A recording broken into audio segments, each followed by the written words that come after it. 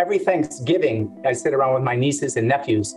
I usually tear apart their 401ks or talk about they were all in ESG funds. So I said, Marilyn, why are you in this fund? Oh, climate change. Marlia, why do you own this fund? Well, make the world a better place.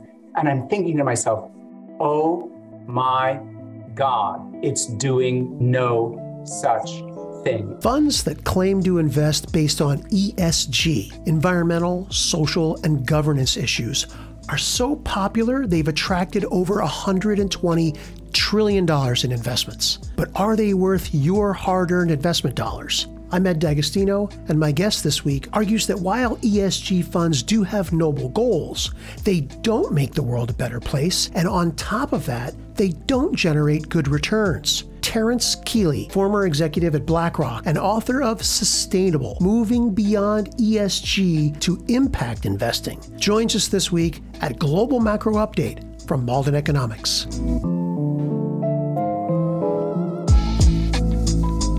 So Terry, it's great to see you. Really appreciate you coming back after our strategic investment conference where you said some really insightful things. I always had this sense that ESG investing wasn't hitting the mark, but you quantified it for me. And I want to read some of your words back to you, if I may.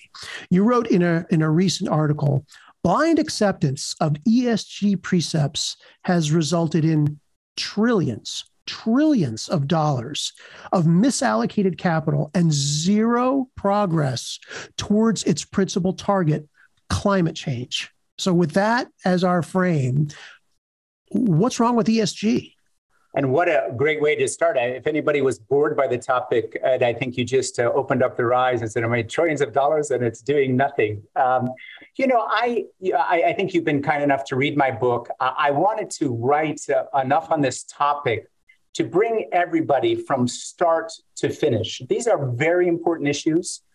The world faces very, very challenging times. If anybody thinks climate change is not happening, they're not paying attention. We do have a grave risk as we go to 10 billion people on Earth of despoiling our air, our land, and our water in ways that will displace billions of people. It could really be.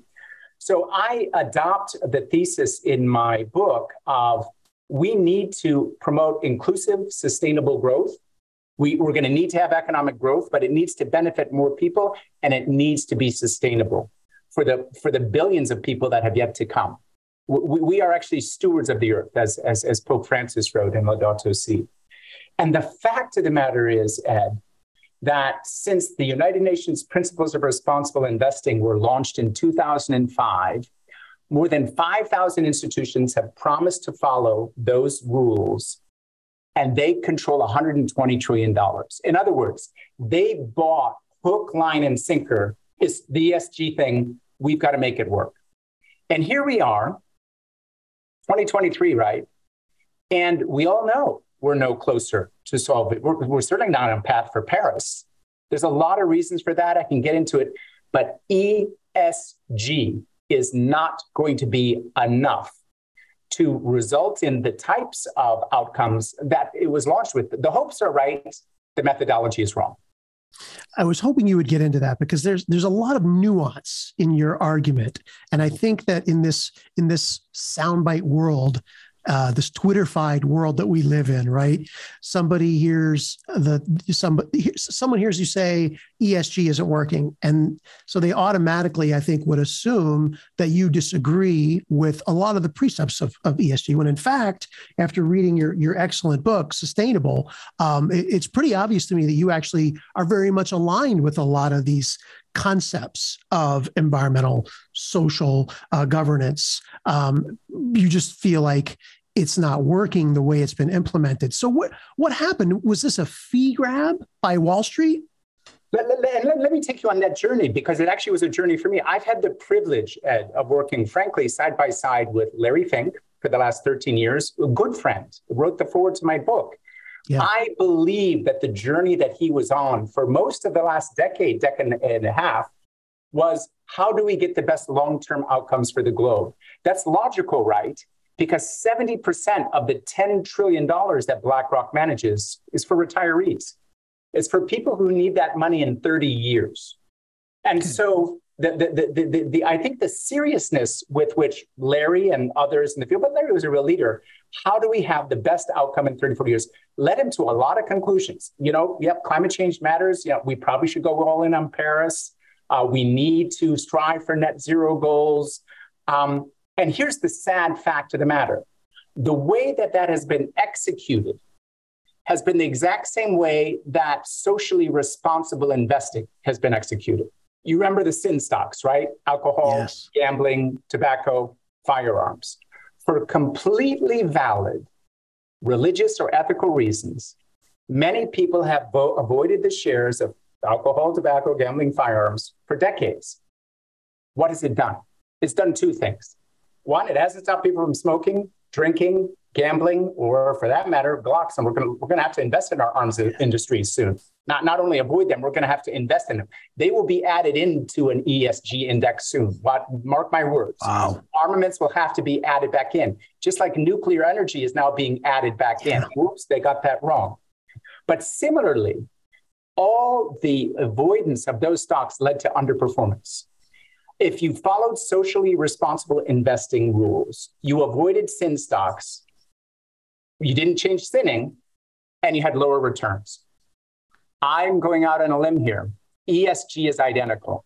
And we learned it, right, in 2022, because everybody avoided these oil and gas shares with the exception of Warren Buffett. Warren Buffett, who was not only long Chevron, but Occidental Petroleum was his overweight. That was the number one stock in the S&P 500, up 120%. Market was down 30, 35%, depending on what you're. Occidental Petroleum was up 120%. That sounds like something you want to own, doesn't it? No ESG fund had in it. They had it in for good reasons that make no sense.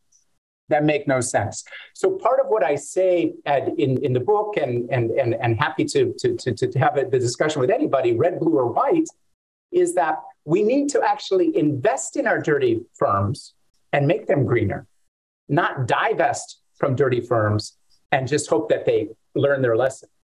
If we are going to live in the world that I think we all want to live in, we're going to have to make the types of investments that promote greater social and, more importantly, economic inclusion and environmental sustainability. I think this is a really... The 1.6 is we actually have the capital. We only need to reallocate 1.6% of assets per year to find $4.5 trillion that can be genuinely invested for double bottom lines. I love that term, double bottom line. Can you explain that? Because I think it just gets to the core of what really needs to happen for a solution. I really appreciate the invitation. I spent the weekend signing a bunch of books, and I always closed it with the same, 4 words: do well, do good. It's actually possible in today's world to solve a problem and make a good amount of money doing it. And I always roll out my favorite example, which is this Sorensen Impact Foundation. And it's right on my mind because I just had a lovely weekend with the Sorensens. And I tell quickly the story. Jim Sorensen is a man who started a communications company. It hit hard times. He pivoted it to a very specific demographic, the hard of hearing. He ended up hiring a bunch of deaf people and created a media company that suddenly, Ed, served a huge population that had been excluded. He sold his company for $1 billion. How, do I need to come up with a better example of do well, do good? I can come up with a bunch of them. I can also come up with others where you're not necessarily knocking the cover off the ball, but you are matching the market. Green bonds. It turns out green bonds and certain fixed income instruments have a requirement of actually doing something good for the world. It can be social, it can be environmental, and there's a validation process to that. I own green bonds. In fact, one could say I have ESG funds because I own green bonds. Another great example, the dirtiest building in town. I don't know where you're broadcasting from. Where are you? I'm in Connecticut. Oh, you're in Connecticut. Well, I don't know if you're in Stamford, but if there's some, dirty UBS building there, tear it down, put up a LEED certified building. They will have higher rents. You will have made money in the process, and you will be doing less damage. Do well, do good. Is there other things? So Terry, when I'm sitting here and trying to think, okay, if I'm a listener to this and I've been an investor in an ESG fund, I'm frustrated, right? Because if I'm young, I want to invest according to my principles. And to hear that it's not working has to be frustrating. If I'm older, well, I am older, right? So I'm 55. So at 55, I'm over 54, Ed. You don't look at me over 54. I don't feel it either. But if I'm looking at my portfolio, my ESG portfolio, if I've been in it for 20 years and it hasn't done anything, now I'm mad because this was supposed to be my retirement. What can they do? Because you work next to Larry Fink. You've operated. Great man, wonderful man, heart in the right place. But your career, your experience is atypical, right? I mean, you've operated at the highest echelons of finance.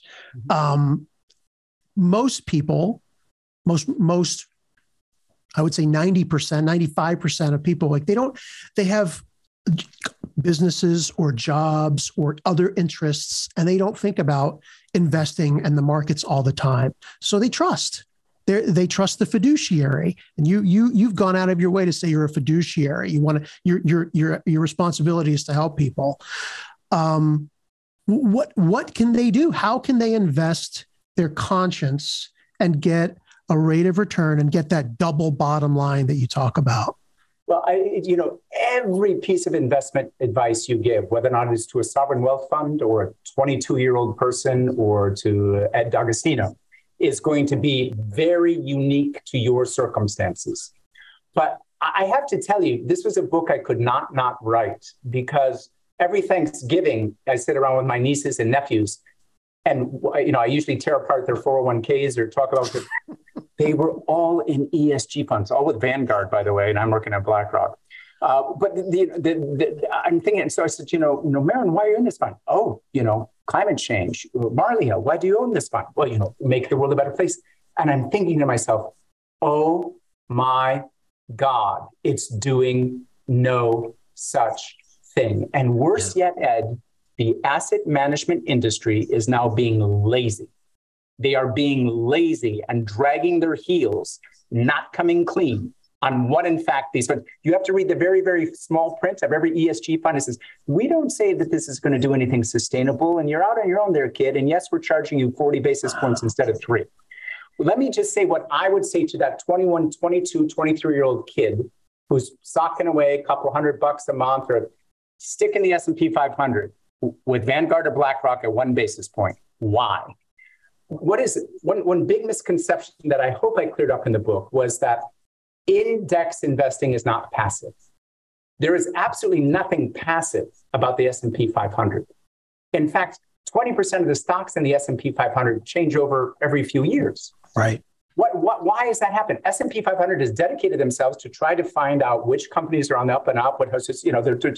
They're doing all that work for you. That was the genius of John Bogle and Vanguard. Only one active manager out of every 7 beats the S&P 500 over any 5-year period. Only 1 out of 10 over every 10 years, and it ain't one of those 7. So it's not a 20, 23, 25-year-old kid's ability to say, oh, I'm going to pick the active manager and I know where I can go and I'm going to find Warren Buffett. I mean, one thing you'd say is own Berkshire Hathaway. Unfortunately, Warren Buffett is mortal. He has practiced value investing his whole life. Value investing is about as far away from ESG investing as you can find. ESG investing has ended up being lots of tech stocks. I'll share something with you. One stock alone, is responsible for the outperformance of Morningstar's ESG funds. Any guess? Apple? NVIDIA. Close. I own Apple as a single stock, by the way. It's going to be hard to... NVIDIA. You take NVIDIA out of Morningstar's ESG funds, and there's zero outperformance. Can I ask you a question, Ed? Should we have the weight of the ESG thesis, trillions of dollars, rest on one stock? Please? Well, and then you get into parsing, right? Like Is NVIDIA a company that makes a lot of the equipment that goes into crypto mining? Is that green? You could make the argument that it's not. And just since it's live and we want to be real time, look at the brain fart that just came out of NBEV, right? Yeah. They want to be inclusive. We do too. You do too. I love literally every human being on earth. Yeah. When they decided through some advertising campaign to reach out to a demographic that sort of is still dividing America, the obvious happened. They lost a lot of their, as we all know, Bud Light fell from the number one beer in America, I think, to number four. Stunning. Yeah. So what does that tell you? What that tells you is that the ESG mindset, as moral as it may be, as good as it may be, I'm casting no judgment, is not a way to generate alpha, is it? And I think, I think you read my National Review article, which was intended, listen, I'm a center right guy. Why? I have learned over the course of my, you know what they say, right? If you're not a socialist in your 20s, you have no heart. And if you're not a conservative in your 30s, you have no brain. Markets, free markets. How do we allocate capital? How do we do, when governments start to try to identify winners and losers, we end up with cylinders. Government agents are no more prescient. In fact, they're less prescient than that business guy that's on the front line that sees various things going on and is trying to get, like Jim Sorensen, capture the moment. And I'm sorry, incentives are not particularly well aligned. The misnamed Inflation Reduction Act, passing out money, can't give it out fast enough, right? Yeah. The way they're giving it out is going to ruin returns. It's going to ruin returns. It's going to completely disrupt the natural risk-reward allocation of capital. It is called the law of unintended consequences. And as you know, the road to hell is paved with many good intentions. But I like solutions. I spend more than 1/3 of my book on solutions. One important thing I say about solutions, going back to that 22, 23, 24-year-old, is don't just look to do good with your capital. Volunteer your time. Yeah, start reading to adolescent boys and girls who don't have a mother or a father. Put your heart into something that will change an individual's life and change their world. My wife does a lot of this work. She in fact, she's in a prison today, helping a bunch of prisoners doing a workshop. And I always say, I'm trying to change the world, and she's trying to change your world. Well, everybody can go out and change 2, 3, 4 worlds a day. And we're going to have to do that. And here's the challenge, as I see it, of the 21st century and beyond. It's a major one. We're going to be 10 billion souls soon on this planet. And just wrap your brain around how important that is. We were 1 billion in 1800, 2 billion in 1900, 4 billion in 1985, and 8 billion in 2022. Greta Thunberg, I love you. I think you're a wonderful person. But one of the reasons why there's so much stress on the ecosystems around the world is there's 8 billion of us, and 3 billion are still energy secure. 1 billion live in complete energy poverty. They're not living in Sweden. They are as important as any other thing, including clean. We want a clean world. I want a clean world. Of course we do. We should want to have as much abundant, cheap, reliable, clean energy as we possibly can. Here's the problem. If you look at any forecast for our consumption of oil and gas for the next 30 years, it's only going up. Absolutely. So if we stop producing oil and gas, Ed, who's laughing all the way to the bank? Vladimir Putin, Maduro from Venezuela.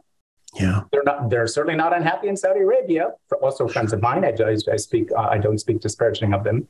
But if America is not energy independent, if America is not producing abundant, clean, cheap, affordable, reliable energy, people will suffer.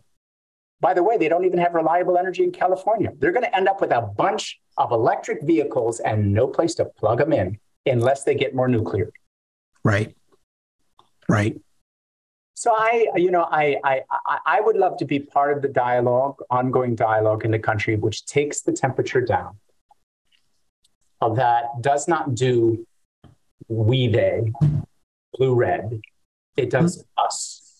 And an important part of my book is, embraces Catholic social teaching. And I did this lecture recently at the University of Chicago with Luigi Zingales, which was my favorite lecture of all time, because I could be Milton Friedman and Pope Francis at the same time. And that's what I want to be. But what I think the important thing to say is that human dignity, we're going to need free markets.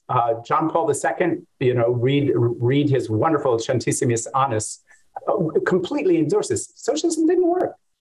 Guessing which companies to invest in, it doesn't work. It doesn't work, Ed. We're going to have to, though, be more mindful. We're going to get the world we deserve. We're going to get the world that we fight for and work for. We're going to get the world that we plan for and execute. So how do you say, when you've got $120 trillion being misallocated? Yes. And fees being collected on that. Yes. How do you unwind that and fix it? I mean, one of the things that I like so much about Warren Buffett is he invests in companies that think long term. And if you think long term as a CEO and as a management group, and you manage your company long term, then it forces you to take into account, how well are my employees doing? How well are my suppliers doing? How well are all of my, I believe you call them stakeholders, not just shareholders, but stakeholders doing? Yeah. Is that part of your solution? Well, let me quickly go back to Warren Buffett, because in fact he's a value-based investor, and I like to dwell on Occidental Petroleum, because what was Vicki Hollub is a visionary CEO, and what did she identify as a growth market? She identified as a growth market petrol for jets that is zero carbon. And that's why she's building the largest carbon capture plant in the world, so that all those guys who like to fly to Davos and say they're doing it with a zero carbon footprint can actually say it's true. Because Vicki Hollub had the sense, now they have to pay a lot more for that energy. Vicki Hollub actually is creating value by understanding where consumers are changing, so just remember, Warren Buffett is a value-based investor. He likes to see, well, trains are going to become more important. I'm going to buy them now because I see where that's going. This is undervalued. That's it. I always want to be careful when I start giving advice about what to do with people's money, because you know what, Ed? It belongs to them. This idea. So I have done more than $120 trillion worth of transactions over my career. I have done them with the world's largest sovereign wealth funds, central banks.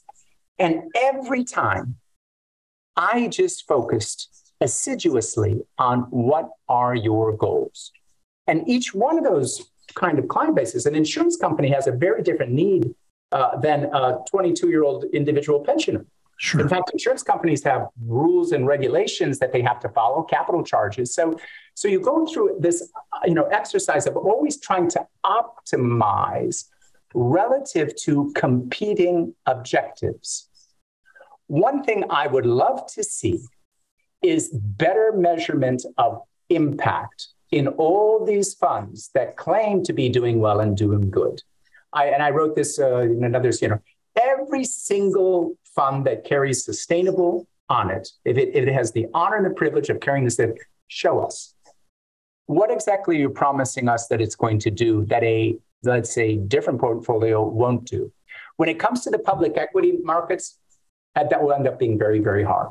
There is very little value that can be created in the public equity markets, but through the process of stewardship, but through the process of voting shares. So that's why a lot of people are really afraid of BlackRock and Vanguard right now. They got these big clubs, right? 20% of the votes, they can shift to just this. And so there's a lot of fear over what those institutions will do. Well, I've studied those institutions.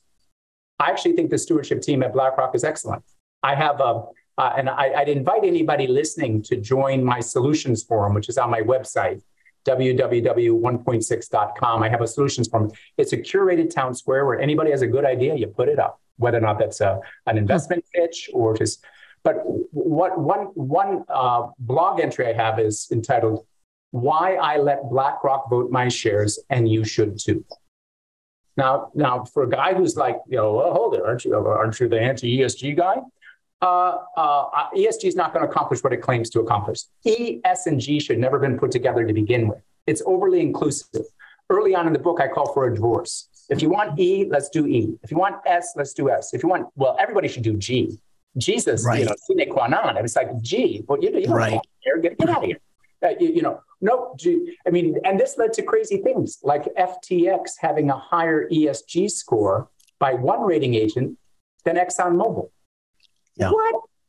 Right. I mean, what craziness has come out of this? What craziness has come out of this movement? So the data is not particularly reliable. But you asked me, what should we do? What we should do is let people have more information and better an ability to make better decisions about achieving their specific objectives. I always say, as a practicing Catholic, that no marginal tax rate gets me to heaven. Biden wants to, I've had the privilege, I suppose you have the privilege too, of paying a higher tax rate. It is a privilege. I accept it. But if Bernie Sanders has had his way, all those taxes, and I would just be pissed off and I wouldn't be going to heaven. Right. I kind of want to go to heaven. I can only go there by my own works. I know you didn't want a theological broadcast. Okay. But let's just be frank. We are human beings working in the vineyard, trying to do our best and getting home and caring for all those we love. And you know who I love? Everybody. Everybody, Ann. But you know who I love most? You probably remember Rose Kennedy said this. She was asked which of her 9 children did she love most? The one most in need, the one who is most down of heart, the one who's crying, the one who just fell down. That's the one. And I think I come from a tradition where, the last will be first and the first will be last. There's a whole lot of hurt in this world. I loved Pope Francis when he referred to, the world as a field hospital. I'm right now on the Upper West Side of Manhattan. During COVID, this was immense. Addicts, homeless. I cried. And I cried. What are we going to do? What are we going to do? So what I would say is it's harder than hell to be the S&P 500. You got to really make a pretty strong case to get me out of the S&P 500. I have a few stocks that I think are going to outperform. JP Morgan, Apple. I just did a lovely broadcast with Consuelo Mack on Wealth Track, and she made me give my top 4. Listen, if markets are going up, own BlackRock because it's a levered call on beta. If markets are going down, don't own BlackRock because it's a levered call on the way down as well. So I can give you, active management. But if I'm giving advice to, I've done a lot of work with sovereign wealth funds. Or more importantly, let's give the example of university endowments. University endowments, University of Notre Dame, #1 in the country. Shout out, go Irish, fighting Irish guy. They've completely followed Catholic investment principles, and they've kicked everybody's butt. Yeah, they're top 1%. They beat Yale. They beat Harvard. How did Catholic Notre Dame in the highly competitive endowment space do so well? And now that they've done so well, can do more good because they have those profits to give kids scholarships, to build new buildings. I've known the CIOs at Notre Dame, and they're always the same. We're going to kill it so that we can do more good. Yeah. And we're going to kill it while still following Catholic principles. Yeah. Notre Dame did it. They did it. I'm so proud. And I would say, Harvard, not so good. If you remember, they were doing really well under Jack Malbay, I think it was. And then all of the alumni got upset because they were making so much money. So then all those people left and they outsourced that money. And then during 2008, during the crisis, Harvard was in the worst position of any university endowment. They had to sell their PE portfolio just to make capital calls. It was a mess. It was a mess. They're still in an enviable position overall, though. Yeah, I don't quite. But one thing I talked about, for example, in Chicago is a great example to always study. I'm very impressed with Stanford University's investment agreement. What is their statement of principles? I think every institution should have a very clear set of objectives that they're following, that is their North Star, that is laid out. And so this, of course, is the case with the largest sovereign wealth fund in the world, which is Norway's. Okay. Norway has a very simple but specific investment guideline. They want to maximize returns responsibly. Maximize returns responsibly. Now everybody's going, well, what does that mean? What is this? Well, it means exactly what they say, which is they have an asset allocation. They definitely use their shareholder capabilities to vote aggressively. And they care a lot about clean water. So they're making a lot of investments in clean water systems, and they recently dedicated 5% of their assets, which is over $1 trillion, to infrastructure. And they're actually making some allocations to clean energy infrastructure in the developed world, which is critical. Let's be very clear. The United States, the entire North American continent, and EU can get our emissions down to zero, net zero, and we're still on course for 4 degrees Celsius. Do you know why? Yeah, the rest of the world, just massive pollutants. 3 countries, China, India, and Russia. Sure. If you actually want to make the world a better place, activists, understand that climate change is a collective action problem. And if all you do is hog tie the United States, make it less competitive, and China doesn't care, they're coming to lunch. Right. They're already getting cheaper energy from Putin than any place else in the world. Yeah. And what are they doing with that? They're making cheaper goods and trying to export their way to prosperity at the expense of those who don't have access to Putin's cheaper energy. That's how markets work. Right. And markets, you make money by solving problems. So, well, and then that's the point, right? I mean, let's talk about Apple. What an amazing company. I mean, just think of how much Apple dominates our ecosystem. We had a technology problem as we're starting up here, and I've got my Apple on, my Mac on, my iPad on, and what it would take for me to leave the Apple ecosystem, I don't know. I can't imagine it. I probably have to go to Mars and speak to Elon Musk about whatever he's got up there. But the truth of the matter is, Henry Ford also focused on this. So I tell that anecdote in my book. I really appreciate you reading it, and I love it when you hold it up. Can I just tell anybody out there who wants to get rich writing books, it won't happen. It's hard. While I say there was a book I could not write, it was a very expensive thing to do. But you know what I have? Ed, is a clean conscience. Sure. Yeah. Terry, let's end this with just a quick rundown. I think you wrote this. It's from an article in the National Review. And I think you wrote it more for market participants, for professionals, but I think it's valuable for everyone. So maybe we could just run down. You had a list of 5 things. Yeah, I'd love to do the 5, but let me give you a little bit more context. Sure.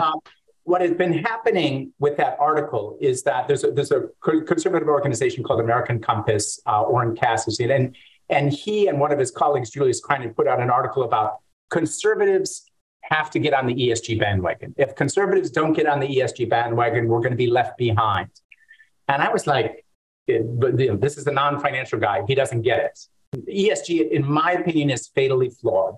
I have an article out in the Journal of Corporate Finance, Applied Corporate Finance, called Hardwiring Corporate Goodness, where I lay out in detail for you wonks what it's going to take for ESG to succeed. The punchline, don't hold your breath. So when I ended up writing this National Review article, I was trying to say, I've learned over my life to be more conservative. We need to have the strongest military in the world. We need to let free markets do their work. We also need to care for our brothers and sisters.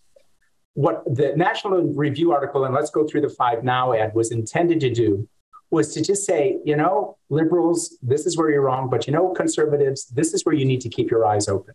Mm-hmm. Okay, thank you for that setting the stage. So the first one you say is pretty simple. Just let markets work. And if you don't, Friedrich Hayek is going to come back from the grave and haunt you to death. As we all know, and the fatal conceit is really where he encapsulates this work. For anyone to say right now, and that they know what the temperature of the earth is going to be in 30 years, we don't know what technology is going to come. For anybody to say right now that there will be no war in 2 or 3 years, we just don't know. Yeah. There's so much we don't know. And so the free markets, are they perfect? No, they generate externalities, 2 of which are damage for the environment and widening income. But we need to deal with those externalities separately. But there has been nothing in the course of human history that has been more powerful at eliminating poverty than free markets. In 1980, 1 out of every 2 people on the planet was living under less than $1.91 a day. Today, it's 1 out of 13. How did that happen? Where did all that poverty go? Free markets. Free markets, Ed. One counterpoint to bring up, not to get too bogged down, but I found it really fascinating. And it came up in a conversation I was having with my nephew just last night. He's 29. And, when you listen to somebody who's 28, 29, out in the working world, but still young and liberal, it's a real reminder of the perspective that they have. So there was a quote in your book about how, I can't remember how many years ago it was, 20, 25 years ago. You said that if you were born in the bottom 20% of income, in the lowest quintile, that you had a 50% chance of making it to the top in this country. Yeah. And that's that. I read that and I thought, that's what makes free markets in this country amazing. But then you said, today, your odds are only 8% to go from the bottom to the top. So from a younger person's perspective, right, relatively speaking, you and I have already made it. We got lucky.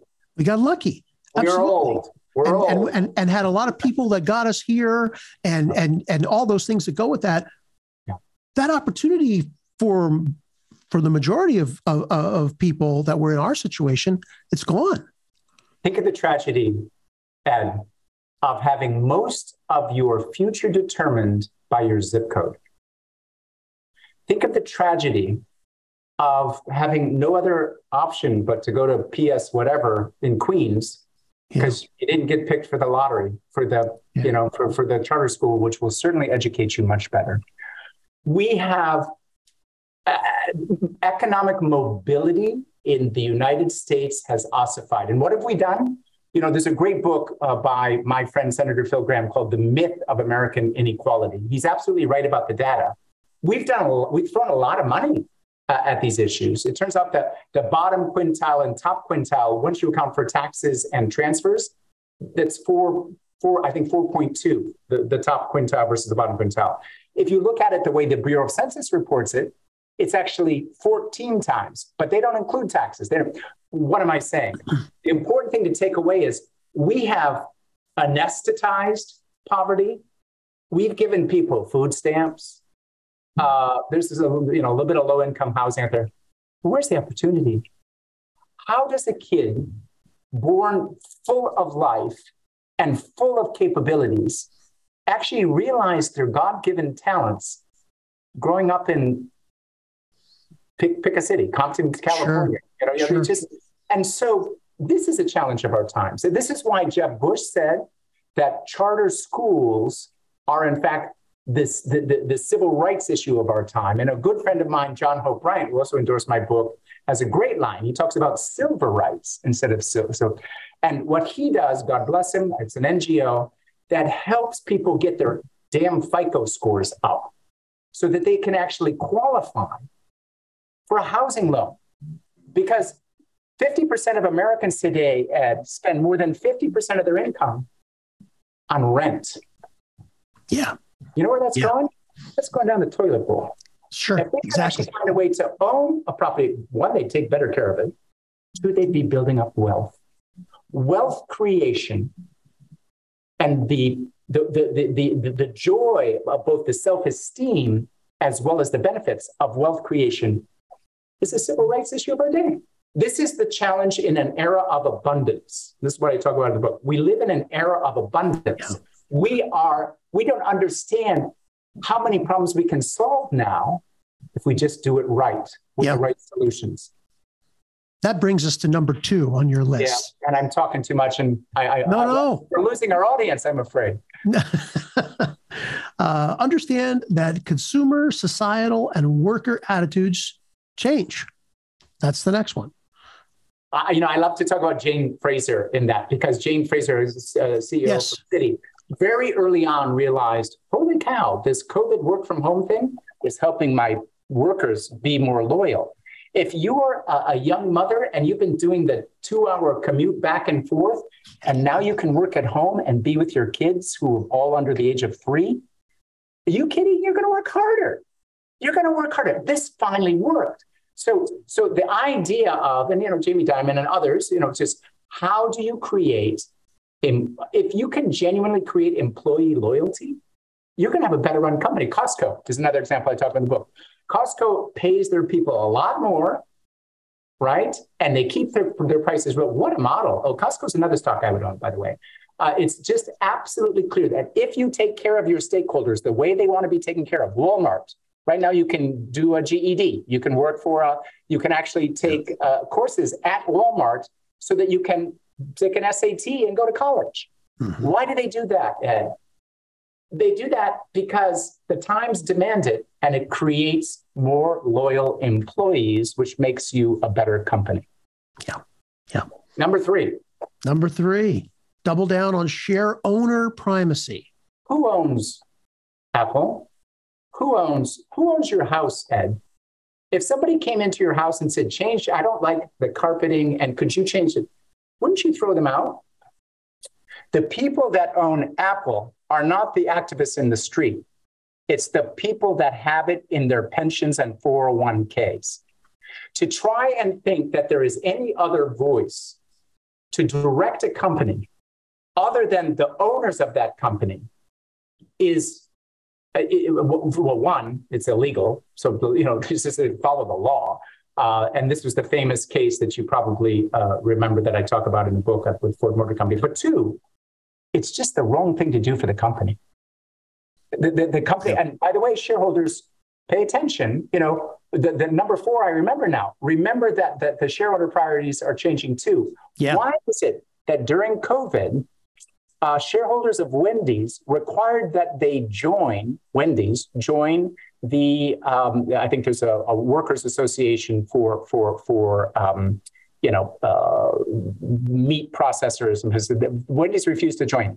The vote was 85% that they had to join. They didn't want to, but shareholders said, no. This is a risk too much to bear. Similarly, DuPont was forced by its shareholders to write a study about where the 10 trillion plastic pellets that they create every year are ending up. Why would they do that, Ed? Well, guess what? 5 years from now, who knows what kind of lawsuit is going to come down, just like it did ultimately for Purdue Pharma. They knew what they were doing. DuPont knows what it's doing. There's way too much plastic that's ending up in the oceans. Mm-hmm. If DuPont is just saying, oh, no, we're just the producer, we're not responsible for what's going down, that's going to bite them in the butt. So part of what I would say to, my Republican friends is, when these shareholder resolutions get passed that require more of the company than perhaps you think it should, well, you're not the owner of the company either, are you? And that's where people worry about BlackRock and Vanguard voting ways. So Vanguard and BlackRock introduced choice. You can now, if you have a BlackRock or Vanguard fund, you can vote your own shares. Newsflash, you won't do it. Right. You're not going to be casting 106,000 votes a year. You're probably busier than that. But that was number 4. And number 5, if I recall, was adopt effective remedial solutions. What works? People used to say carbon tax. Carbon tax might help if everybody has the same carbon tax. Can I see China's carbon tax? Can I see? Otherwise, you're just going to distort. What would be more effective than carbon taxes? It would be a pretty effective thing. My good friend Paul Ryan has a very good idea, which is a border adjustment carbon tax. Okay, let's say that we're only going to have certain types of goods enter our country that have a specific carbon content. And if it has more carbon content, we will have a higher tariff, higher tax. Interesting. I'm just throwing out a couple ideas. There are solutions that work. They're also on my solutions forum, on my website. And you know what? I'm all ears for better ideas. I talk a lot about exemplars of hope in the book, which are my favorite NGOs in the world. There's just so much work that's being done by the Environmental Defense Fund, Operation Hope, which I mentioned earlier, the Laboratory for Economic Opportunity at Notre Dame. Really looks at what programs are lowering recidivism, what's keeping kids in schools, what is helping young mothers finish basically community college in America is free ed. It turns out that 85% of the community college courses that are taken never are carried to completion. It turns out the reason why is that the people that can't complete their college community are busy taking care of their kids, they're breastfeeding. Yeah. And they found out that Catholic Charities in Dallas-Fort Worth found out that if you sign a caseworker to everybody who's in a community college, their completion rates increase by 6-fold. That's an amazing statistic. Amazing. So solutions that work. I promise you they're going to be non-ideological, and they're going to involve looking into people's hearts and souls and meeting them where they are. Please do me a favor. In the comments below, let me know the types of topics that you'd like me to dig into, and if there's any specific guests that you'd like me to bring on to Global Macro Update. There's a link to Terry's website, 1.6.com, in the description below, along with a link to his excellent book, Sustainable, Moving Beyond ESG to Impact Investing. I really appreciate you watching.